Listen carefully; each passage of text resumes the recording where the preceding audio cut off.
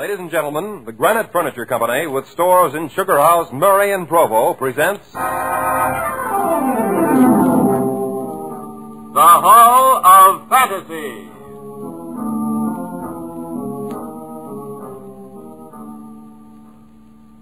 Welcome to the Hall of Fantasy. Welcome to the series of radio dramas dedicated to the supernatural, the unusual, and the unknown. Come with me, my friends. We shall descend to the world of the unknown and forbidden, down to the depths where the veil of time is lifted, and the supernatural reigns as king.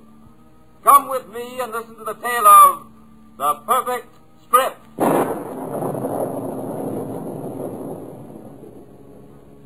The Granite Furniture Company brings you the Hall of Fantasy. Listen now to original tales of the imagination and some of the classics of the supernatural as we take you down the corridors of the Hall of Fantasy to the mysterious realms of the unknown. These are stories of eerie and fantastic thrills brought to you by your friends at the Granite Furniture Stores. And now for tonight's story, an original radio drama by Bob Olson entitled The Perfect Script. It's inspiration, gentlemen. With a proper inspiration, anyone can write a perfect script. In this case, the inspiration is horror.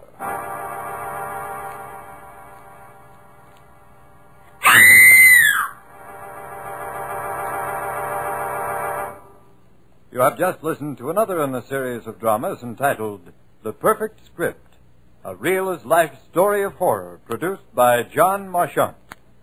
Be sure to listen again next week for another premiere of another Perfect Script.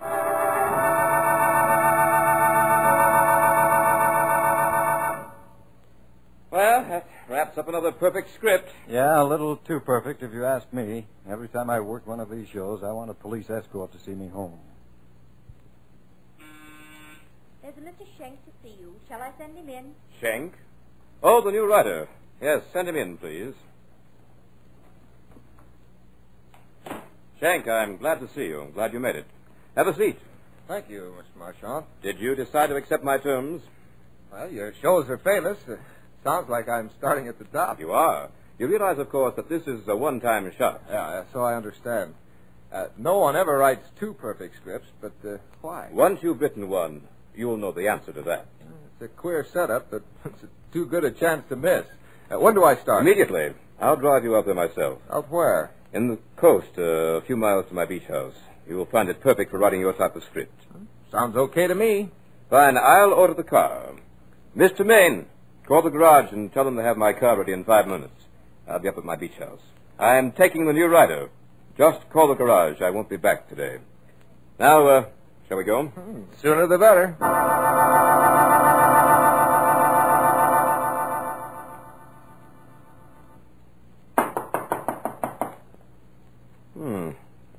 Trudy must have taken a walk.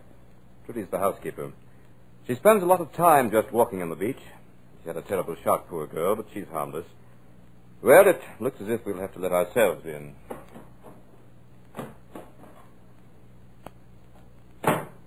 Trudy? Trudy, are you here? Here I am, Mr. Marchant. I knocked. Where were you? I was asleep. Well, no matter. This is Mr. Schenk. He'll be with us for a little while. I thought you were taking one of your walks at first. Tonight? She's looking for her husband, Pete. He was a pilot and crashed in the sea close to here. Trudy thinks he'll show up. Oh, he will. Don't you think he will, Mr. Schenk? Well, That's enough, Trudy. Show Mr. Schenk to his room. Same room the others had? Of course. Now hurry. Mr. Schenk probably wants to clean up a bit. He's going to start writing, so take some cold milk and sandwiches to him. Or would you rather have coffee? No, milk would be fine. Show him where to find the writing materials, too. He has a big night ahead of him.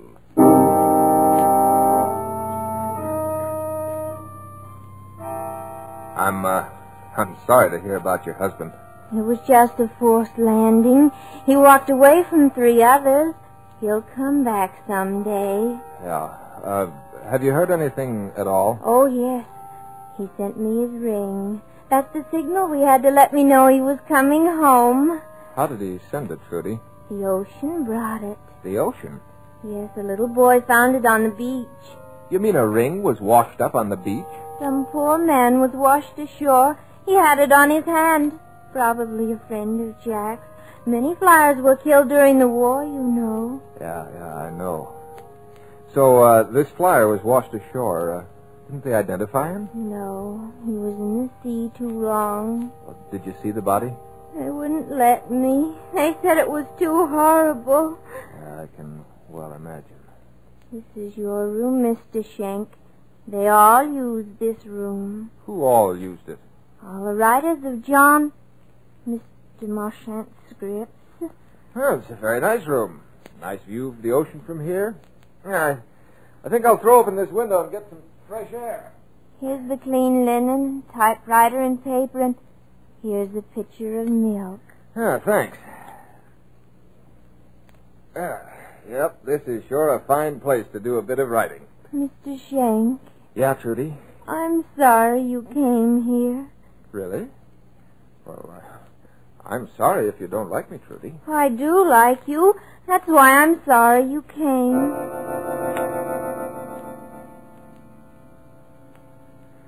Yeah, nice folks. Well, if I can't write a script here, I can't write it anywhere. What more can a man ask? A little more of that Trudy, and I wouldn't be able to write the date. Too bad, too. She's really not bad looking. Kind of pretty, in fact. Yeah, well, when a mind cracks, there's nothing much anyone can do about it. Now for the perfect script.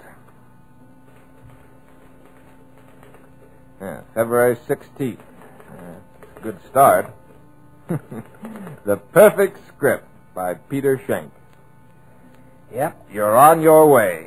A Marchant production is a very auspicious beginning.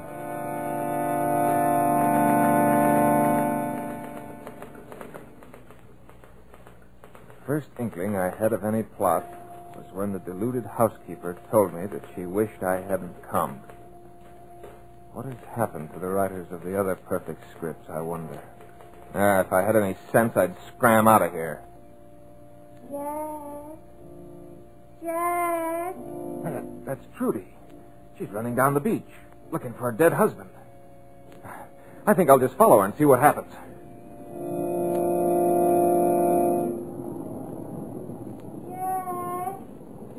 Jack! Trudy! Jack! No, Trudy, it isn't Jack. It isn't Jack. Sorry, Trudy. But he will come someday, won't he? Yeah, he will. Yeah, let's sit down a bit. This running in the sand is very tiring. Jack isn't dead, is he? Certainly not in your thoughts, Trudy. Well, you watch the sea a lot, don't you? I must watch the sea. I wouldn't want to miss Yeah, him. I know. I spend a lot of time watching the sea myself. Mighty indifferent, the sea. Well, Trudy, shall we start back? Jack won't come tonight. Maybe tomorrow night. Yeah, maybe the sea will give him to you tomorrow. You think so? Do you think he'll come back tomorrow? Tell me he'll come back tomorrow. Johnny said he'd never come back. Johnny lied, didn't he? Johnny? Who's Johnny? He's... Oh, here you are.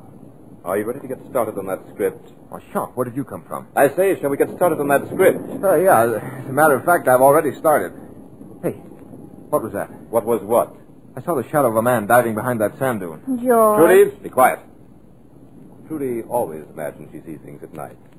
I think you're having the same trouble, Schenk. That was just the moon shifting a new shadow across the sand. There's nobody around here closer than 5 miles. No, it was a man. It was a shadow, Schenk, nothing but a shadow. Yeah, okay, shadow. Mr. Marchant, I don't think Trudy was very happy to see me come out here. Why do you say that? Well, she told me she wished I hadn't come. What do you mean by that? Mean? How do I know what she meant? Trudy's always afraid someone's going to take her away from here before she finds her husband. Pay no attention to it. There's George again. Oh, you hurt me. I think we'd better get back to that script, Schenk. Are you ready? You know, on second thought, Mr. Marchant, maybe I can't cut it. Maybe I better try some other show at first till I get good enough for the perfect script show. Nonsense. You'll never be any more ready than you are right now. Yeah, I know, but... The script, Mr. Schenk, will be perfect. And you will write it.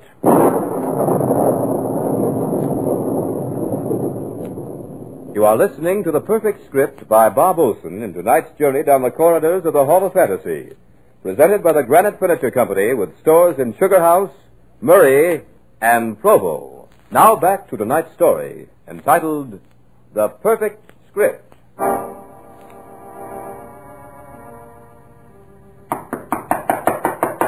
Come in. Now, for that script. Yeah, better get started, huh? I thought you told me you'd already started it. Well, not perfect enough. I tore it up. You shouldn't have done that. I wanted to see it. Maybe I could have offered you some suggestions. No, it wasn't any good. Just a false start. I see. By the way, I noticed you were taking in the view from your window. Yeah, I was fascinated by the way the moonlight topped those whitecaps. Very pretty. I should think you'd have gotten enough of watching the ocean in 29 months. Just a habit, Mr. Marchand, just a habit. Tell me, what else did you see? See? Nothing. You lie. I do. Never mind. It's of no consequence now. Let's get busy with that script. Before we do, Mr. Marchand, I have a question to ask you. Well, what is it? Whatever happened to your other writers? Why do you ask that? Well, frankly, I've been thinking of my future. Very practical, Shank. And what did happen to them? I found a place for them. A place? What sort of a place? A very satisfactory place, Mr. Shank. And you intend to find such a place for me? Indeed I do. Fear not, my young friend. You shall have just such a place.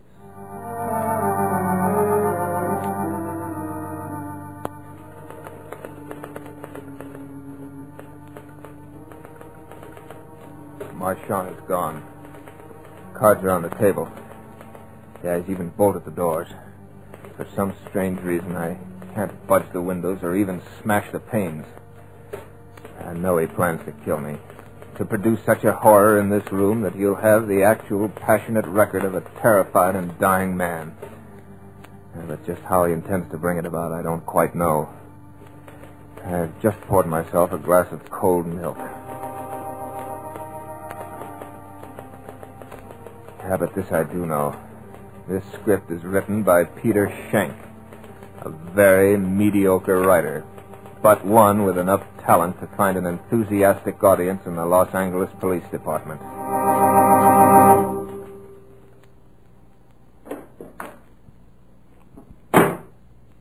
Now, Mr. Schenck, you will begin your script in earnest. And you seem to be collaborating in earnest. What's that in your hand, an Army 45? I am not a ballistics expert, Mr. Schenck. I must confess my ignorance. All I know about this weapon is that it's very deadly. Yeah, it's an Army 45. Very deadly piece of merchandise. You find something amusing? Yeah, I was just thinking, Mr. Marchand, what a dirty trick it'd be if I should let you kill me and make you write your own perfect script. Oh, I don't intend to kill you, Mr. Schenck. You don't? Then why the gun? This gun will keep you here until I'm through with you. I've no fear of anything I can live through, Mr. Marchand. Death is sometimes preferable. I have enough skill with this Army 45, as you call it, to make any movement on your part an extremely painful one. From there on, I have someone who might inspire the fear you spoke of. You mean our shifting shadow, George? Exactly. George has a cozy little apartment below ground. I hope he doesn't disturb you. Oh, so George is the inspiration for the horror you spoke of. Mm-hmm. George is very helpful. You know, Marchand, you strike me as being rather stupid. I'm sorry you think so. Yeah, you want a script written, a perfect script. You engage me to write that script in the face of a torture and death from which you give me no chance to escape. You know, you ought to put a bonus on this thing. Give me a little incentive. That will not be necessary. I'm quite certain that in approximately 5 minutes you'll need no incentive. 5 minutes? What's that got to do with it? You were observed pouring and drinking a glass of milk a few minutes ago. True? Yeah, I guess that's right. Wait, you mean that you... Poison? No, Mr. Schenck. Just a little potion to deaden the willpower. In exactly 4.5 minutes, you will act only on the power of suggestion. Does that strike you as stupid, Mr. Schenck? You're lying. Wait and see, or have you something better to do? I have, you filthy maniac. Why, in 2 minutes I could kill you. Yes, and by heaven I intend... Stand back! You wouldn't get 2 feet. This is no cat gun. Go ahead. As long as you're alive, you have a chance. Go ahead, commit suicide. See how much good it does. Hey, you're lying, I tell you. Besides, I didn't have any of that milk. Now, Schenck, you know differently. Just relax. This isn't so bad. You'll even get a thrill out of it. Believe me, don't fight it. You only hurt yourself when you do. I hope you... you're the craziest of the lot, Marchand. Your sister at least has some trace of feeling. You're just plain mad. My sister. Who mentioned it to you? Trudy did, Marchand. Or, Johnny, if you prefer. You're more shrewd than I thought. Yeah, you're just careless. You depend too much on the discretion of the insane. They prattle without thinking, Marchand. It doesn't matter. Think me insane if you like. Maybe I am. You'd be too if you had to hide someone like George from the world. But it doesn't matter. As for Trudy, she's mad from heartbreak and shock. She could have been saved if... Yeah, if you'd let her. Yeah, but it serves your plans better if she isn't too bright. She's bright enough. She likes milk, too. You don't mean to tell me that you deliberately keep her doped No, out? she's insane, all right. But every once in a while, I can't depend on it. You hold a person's life at little value, don't you? She's the only one who can handle George. She wouldn't do it of her own free will, so I just help her to make up her mind. But your time is up, Mr. Schenk. How do you feel? Your eyes are quite glassy. Soon you won't even be able to talk. Very effective. Very effective. Yeah, very effective. And now, Mr. Schenk, shall we start the script? The script? Oh, yeah. The perfect script. Write it yourself, Marchand. The typewriter, Mr. Schenk. You're just about to write the finest script radio ever knew. Yeah, that's right. I want to write, but what'll I write about? Write just what you see. Explain it in detail. Everything you see and everything you think. Yeah, but I don't see anything. Don't you, Mr. Schenk? Then turn around. Trudy. And George, Mr. Schenk. George is going to help us with this script.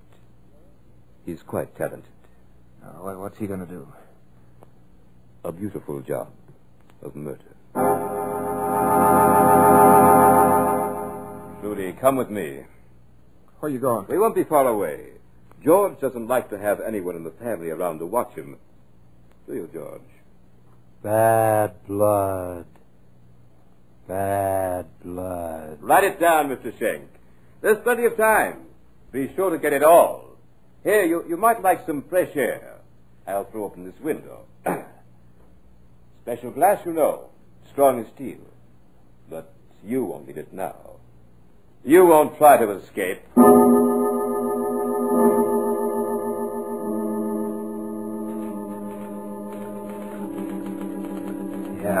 Yeah, I'm in the room with this monster. Marchand did open the window. Easy escape, yet I can't move. I can't leave this chair. I can't even cry out. Write it down.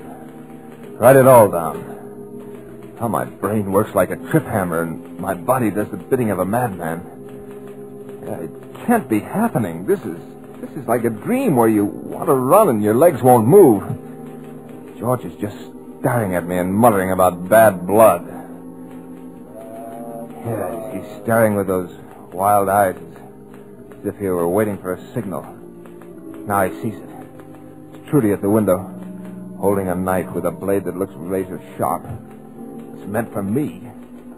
I have no will for anything but to stay here and write this cursed script. Yeah, of course it's perfect. Why shouldn't it be? It's a diary of a monstrous murder.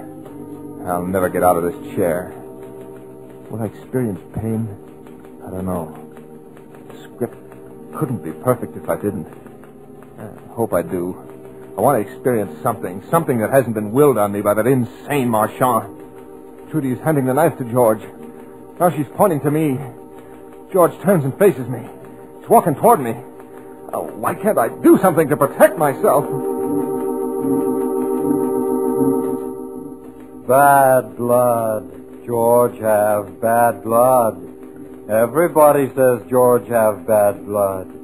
George need good blood. Then he be fine. No more bad blood.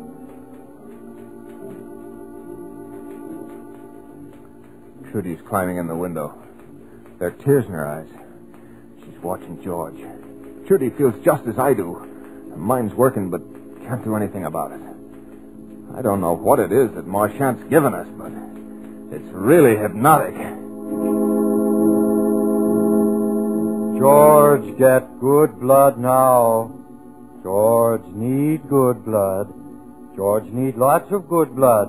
Then he all right. Then George like everybody else and walk in the sunshine and swim in the ocean just like everybody.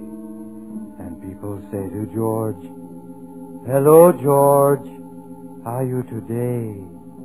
And George say, "My blood very good today." George get good blood now. Trudy's standing there. She's trying to say something to George. Tears are streaming down her cheeks. Trudy doesn't want me to die. I gave her false hope. She'd find her husband. And now Trudy knows that if I die, that hope dies too. Oh, if Trudy only had the will to... what irony. The only person in this room with any power over his body is George. And he has no mind with which to control it. There's Marchand at the window. He looks horrified. Something going wrong with his plan? Trudy! Trudy, get out of there! You know what George is when any of us watch him. Get out of there before it's too late! George heard Marchand. Turning around, sees Trudy watching him. Sees the tears. His face lights up with anger. He grabs Trudy by the wrist, slashes at her with a knife. Oh, please, please give me the strength to move. Give me the power to get out of this chair. Marchand's standing there. No, he's leaping through the window. I think he's going to try to fight with George. He's rushing at the monster. George brushes him off. As he does, the sharp blade of the knife opens a deep wound in the side of Marchand's neck. Ow! Judy's lying on the floor. She doesn't stir. Marchand falls and lays quite still. A pool of blood forms quickly from the gushing wound. The sight of the blood excites George. He kneels over Marchand. Oh, no, I can't write it. It's too horrible. I've never seen a more grotesque sight in my life.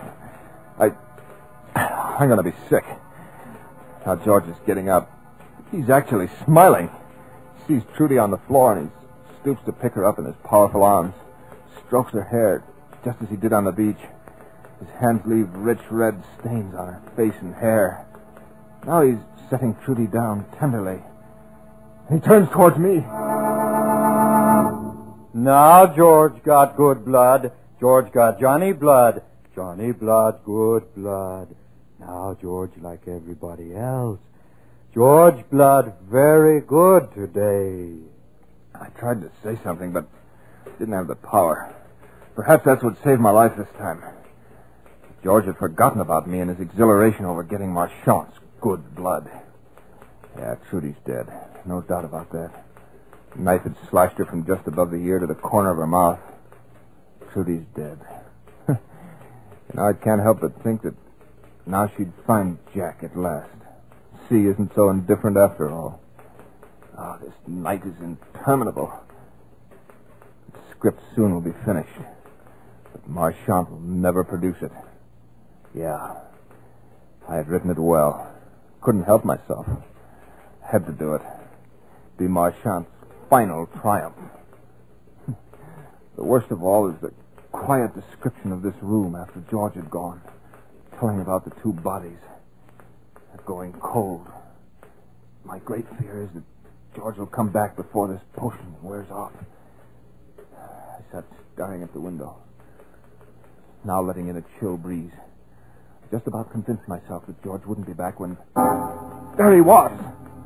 The thing I feared was happening. George did remember at last, but Trudy had told him to kill me, and I am still powerless to help myself. This was the story that Marchand had designed for the script. Now he's about to get it. Get it too late to bring him any more of his precious fame. George do bad things. George forget, Trudy. George forget. George do bad things. Once more I tried to move but couldn't. All I can do is write. I'd at least leave a record of this thing, so that all the world would know what a half hour of a perfect script had cost the lives of so many people. George is standing over me now. He's raising his arm. The knife blade catches a glint of light, and my eyes are blinded momentarily by the brilliance. George shifts his weight a little to plunge the knife. He pauses and... You know, suddenly, for no reason at all, I think of a road. A road that I walked along in Arizona just a week ago. Free, happy, glad to be alive. And then...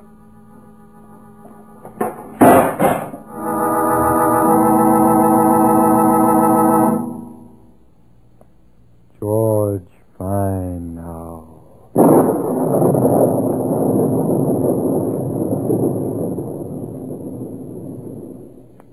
So runs the tale of The Perfect Script. But remember to join us next week at the same time for another journey down the corridors of the Hall of Fantasy to hear the tale of the Cask of Amontillado.